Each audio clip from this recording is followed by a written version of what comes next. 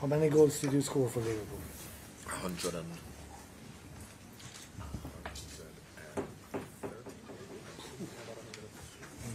87, 88, unplayable. Yeah, I remember. No Champions League, no European. I should have bought him. Should have, yeah. Yeah, it was Roma. Yeah. Roma, but we had... Yeah, but if you bought me, I wouldn't have come to Liverpool. 86. It would be good for There were Everton. only two foreign players. And which two did you have? Falcao and Cerezo. Yeah. Roberto Falcao. Roberto Falcao, yeah. Decent. So we couldn't. But that was very close. Some years ago. That would have been, well, 86 or 87. Sorry. No. We're destroying everything. No, I can't join into that conversation. It's good to listen to. Right, shall I start then? Sven, it's lovely to see you. First of all, tell us about the Liverpool connection, why you always wanted to be Liverpool manager, why you're still a Liverpool fan. Well, my father was a Liverpool fan. He's still a Liverpool fan. He still lives. So it came from there. And then, in Sweden, they started something called Tips Extra. So every Saturday you could see one game. This is when all the games went on Saturday. So Liverpool, I got it in 79, something like that, I think. I wrote to the club and asked if I could come to see a training session, and they answered and invited me. So I saw a game and saw some trainings. I was honored to go into the booth room of Liverpool at that time. And that was great, fantastic. So, and I mean, during many years, Liverpool, they were dominated the football in Europe. I played them twice with Benfica. We lost here, 1-0. So we went back and said, no, we take them in second. It was quarter-final in European Cup. We lost 5-1 at home. So, yeah, Liverpool. And they're still doing great. So what does it mean to you to be part of the Liverpool management team for this Legends game against Ajax? Well, it's like a dream. And I could never have dreamt about that. But when I was manager, I always dreamt about Liverpool. But that never happened. It was close once. It was some discussion once. With When was that? many years ago. Who was a big name in football in Liverpool. Not a player, a director. David Moores. What? Was it David Moores? No, before that. John Yeah. Moores. What? Yeah, doesn't matter. It never happened. But now it happens. And when I asked, I thought it was a joke, but they contacted me via my son, Johan. So I said, of course I will come to that. And then it's a charity, which makes it even more lovely. So that'd be great to see. We have to beat Ajax, or? Absolutely, because what happens to managers when they lose. So that's why I'm happy to be the assistant manager. But, listen, the greatest thing about it really is 59,000 people going. I mean, I started playing in I'm not playing because I'm obviously injured and a bit old to play now, and they weren't taken very seriously. And some fans will turn up sometimes, 10,000. But this is going to be the biggest crowd apart from the Man City game. And with the players who are going to be playing, they're young, they're fit, well, younger than me, and they'll be competitive. So I suppose I used to feel, not that we were ever cheating the fans, because the fans want to see the old players, but we would never really put on much of a show because, of course, a lot of the English players, when they retire, probably let themselves go a little bit too much, whereas the European players don't. So having been involved in the Legends matches recently, seeing the quality and the speed and the size, and Ajax are bringing in quite a young team as well. But the most important thing, as Sven has said, is the foundation. They've helped 120,000 people this year, and as much as we're all here today because it is a big game and we love it, the foundation is every single week, every single day, the work that they actually do, and that's what we have to appreciate. Everyone just looks at this and thinks that this is a one-off. This may be a one-off in terms of raising the money we're going to make, but in terms of what the work they actually do, keeping kids off the street, you know, as I said, over 120,000 people raising over £2 million for ongoing work with charitable organisations in Liverpool. And this is the unseen work that no one sees. And for me, this is what Liverpool Football Club's all about. Yes, it's great. Oh, please, Champions League and the league is fantastic. But in terms of giving back to the community, which is a lot of unseen work that people don't know about. So the more we can shout it from the rooftops on an occasion like this, but also focus on the fact that it's not just, this is not it. This is where we're going to get some money to continue work that is continued with the team every single day at schools, charities, organisations. So yeah, I think that is really the message I want to give, because people think, oh, they've turned up for one day and they're going to make money and then that's it. You know, they don't see the work that's done by people every single day, who no one knows about, which I think we should be shouting about.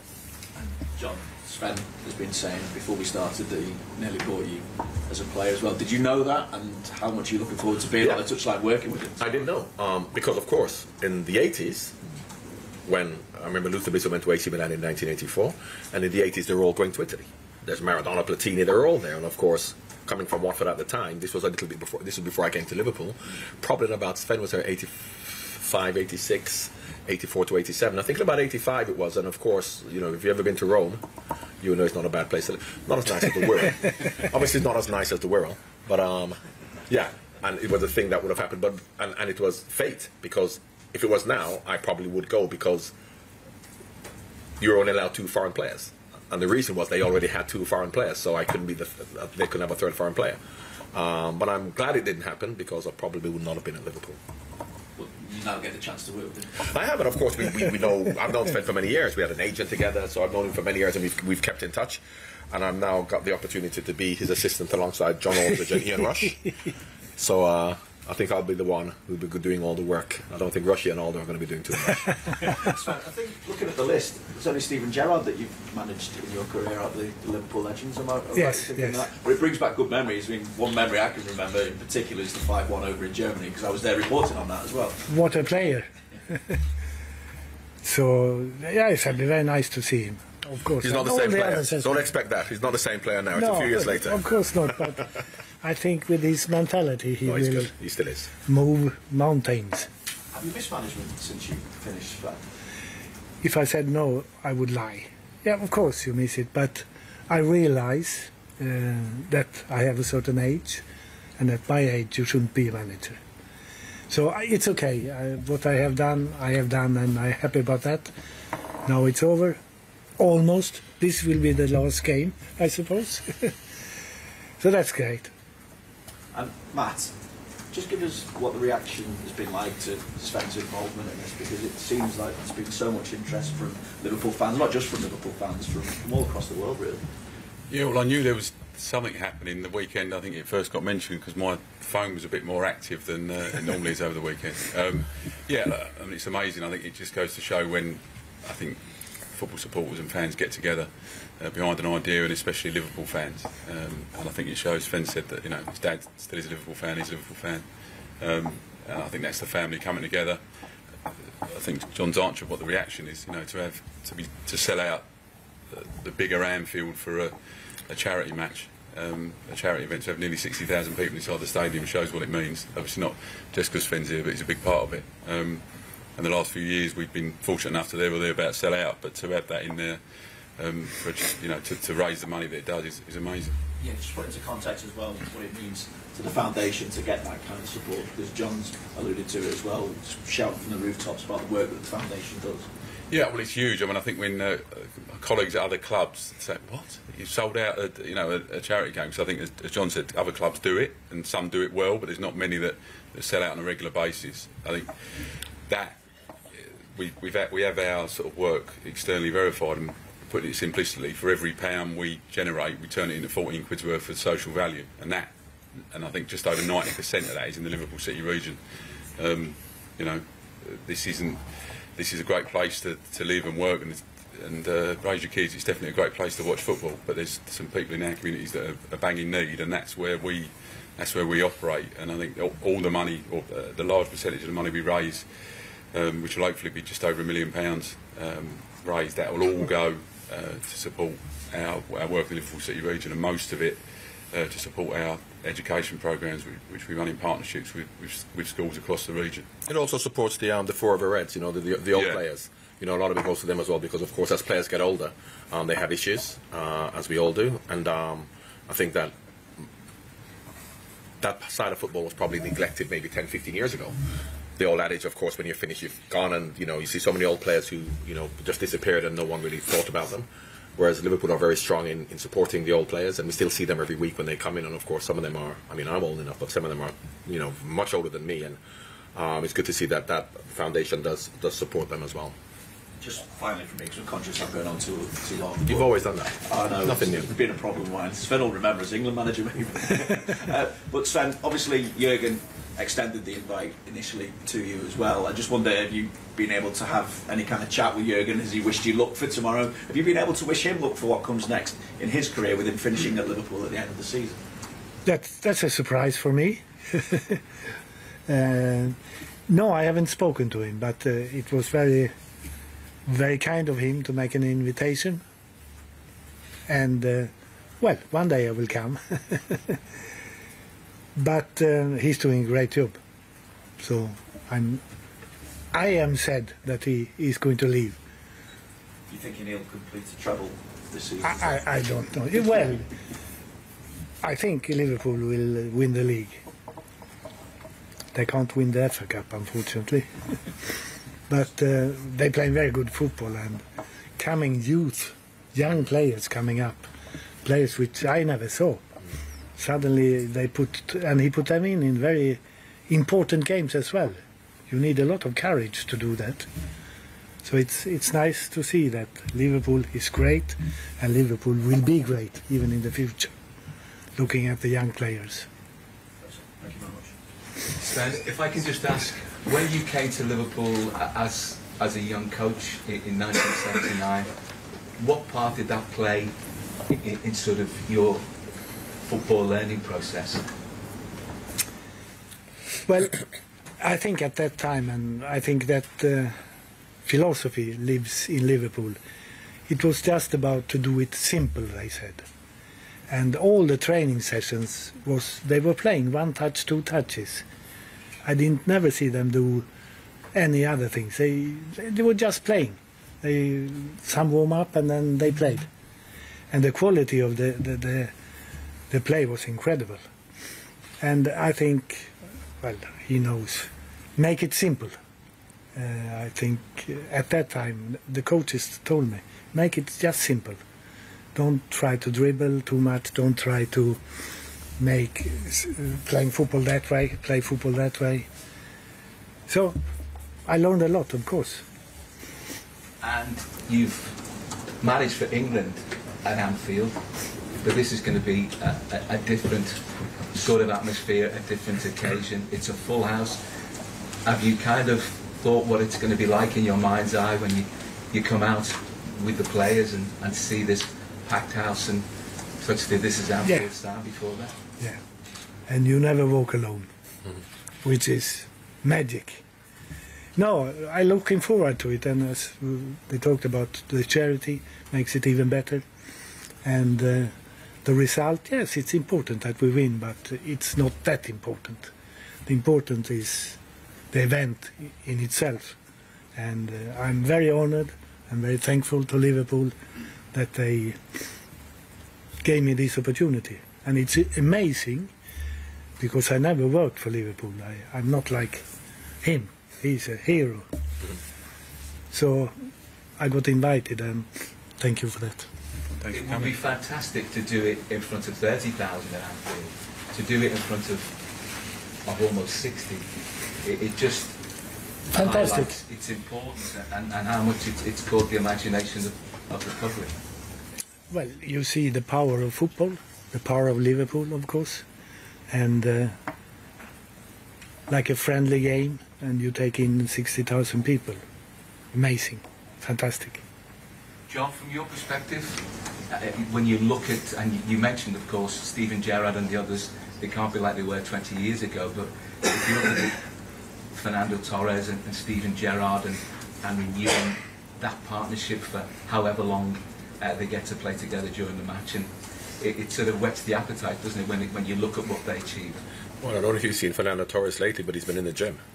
So if there's any fighting, I'm thinking that he'll be okay. You know, when you talk about Sven managing at Anfield for England, of course, it is a home game, but it's a different game. Managing Liverpool in Liverpool and England in Liverpool is different. But they're competitive animals, footballers. And I suppose that is why I stopped playing, because I was competitive in my head, wanting to compete, but my body wasn't able to, so I was always getting injured. Whereas, as much as we are talking about it's a friendly match, they'll want to win.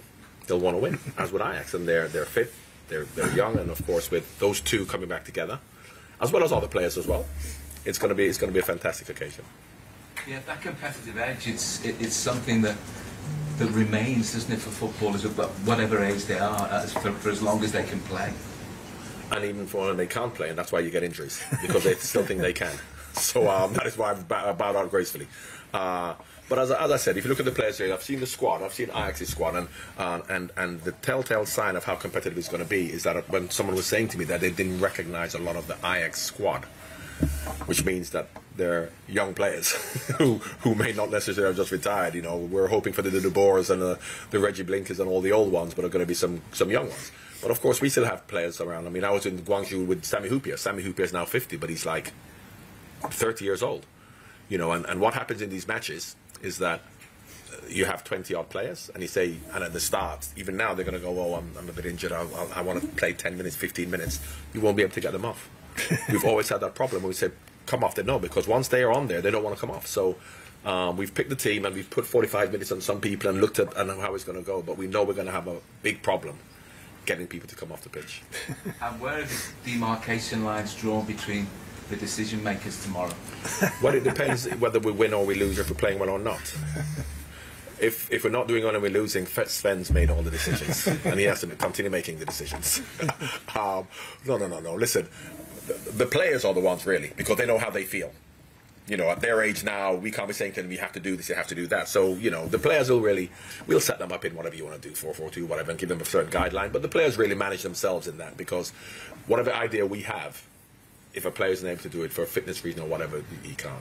And we haven't really studied the opposition, so we don't know much about that. Matt, you've been involved in these foundation games for a few years now. Has it kind of surprised you how much the whole process has moved forward? It's become part of the football calendar now.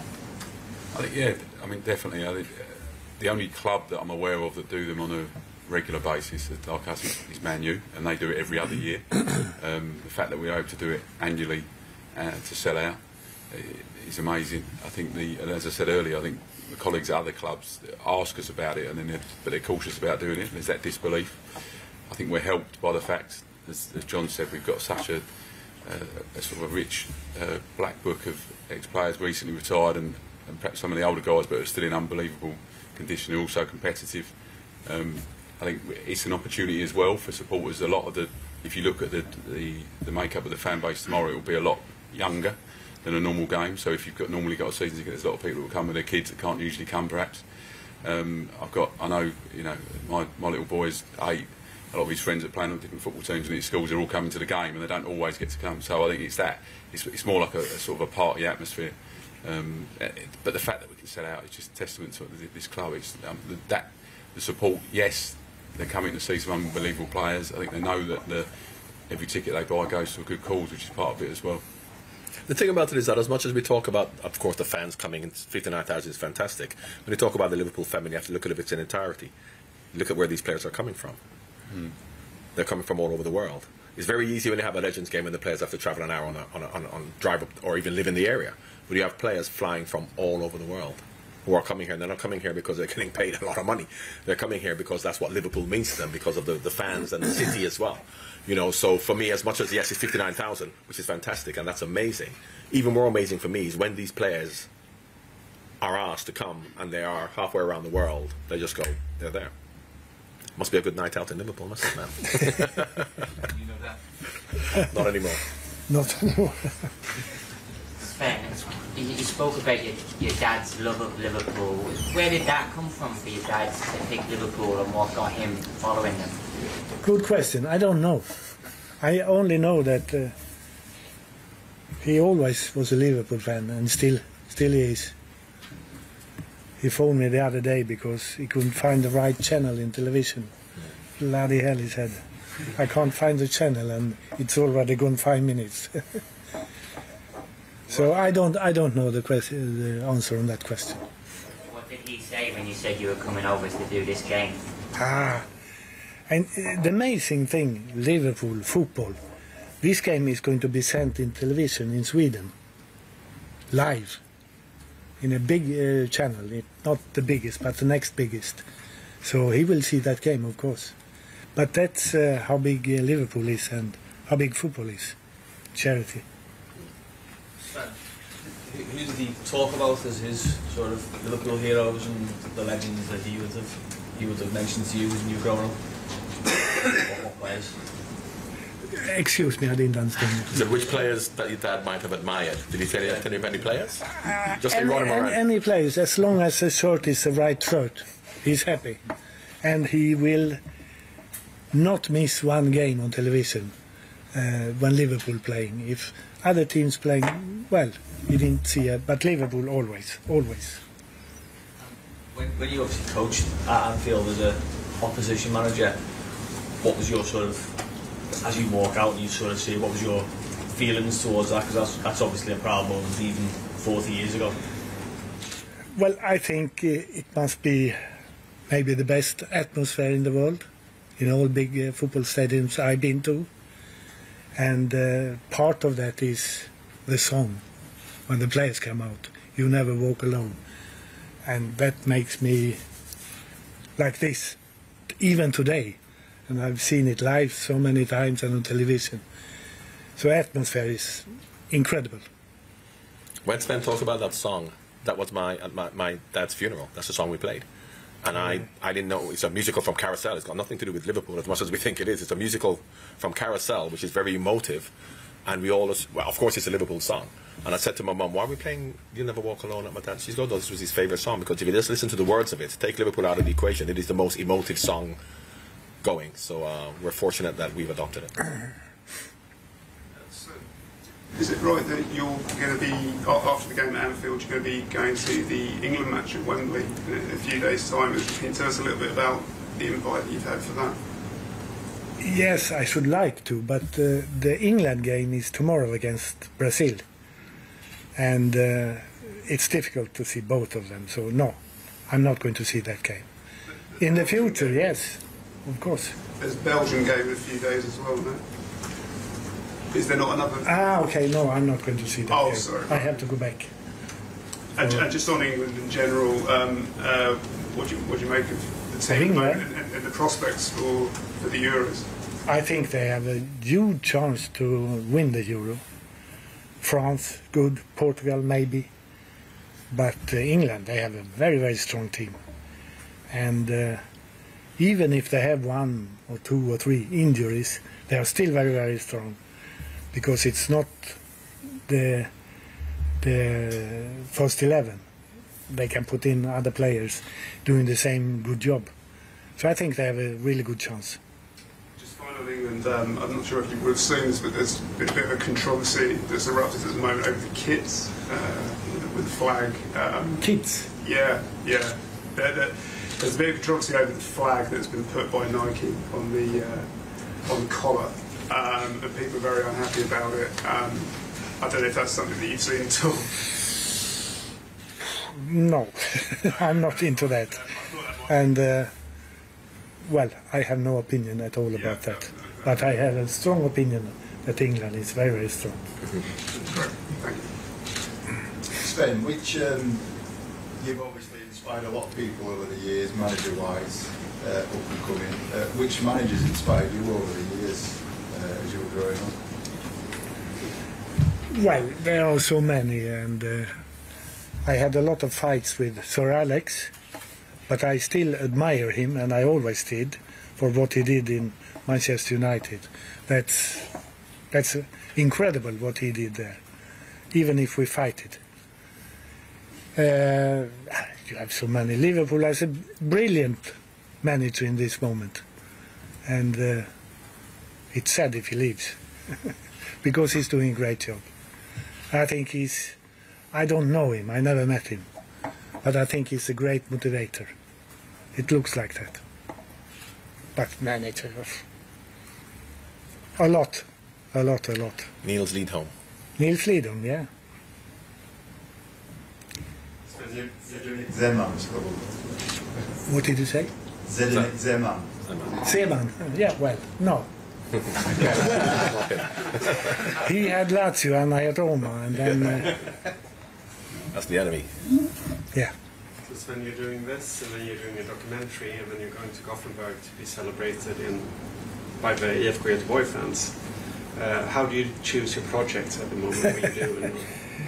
No, it's true that I'm English company doing a documentary, which would be ready in May, June, I think. Well, I can answer that question. It's not very nice, maybe, but I'm very, very happy, and I'm very, very lucky that all the things I did well, they celebrate when I'm still in life. And that's not normal. You have to die and go to the funeral before people telling you how good you were. I'm happy. They're telling me when I'm still alive. So, well, sorry about the answer, but that's true. That is true. And I'm very, very happy, of course. I'm very proud and very happy about what people are thinking. Makes my heart warm. Just a couple more minutes to get final questions in, if that's okay, thank you. Sven, in the current Liverpool squad, which players do you like the most? Which would you like to manage? Player? Yeah, in the current Liverpool squad, in Jurgen's Liverpool squad. The current? Well, you know, Norway, normally they always beat Sweden in skiing. Today they have so many good football players, so they beat Sweden even in football. And of course, the guy in Manchester City, scoring that amount of goals. So if you ask any manager in the world to put up the money, I think he would be one of the most looking for today. He's great. Even if he's in Norwegian, he's great. and Manchester City. Yeah. You became the darling of England when you managed England. Songs done about you and what have you, Sven, of course, at that time. How fondly do you look back on that time when you were managing England? Because people remember it so well. Well, if you are the coach and manager of England, that's, for me, the biggest job you ever can have. We didn't win anything, but I was extremely proud and happy every day I had that job, because I know it's one of the biggest football job you can have in the world. Maybe Brazil can compete, maybe, but England, it's very special.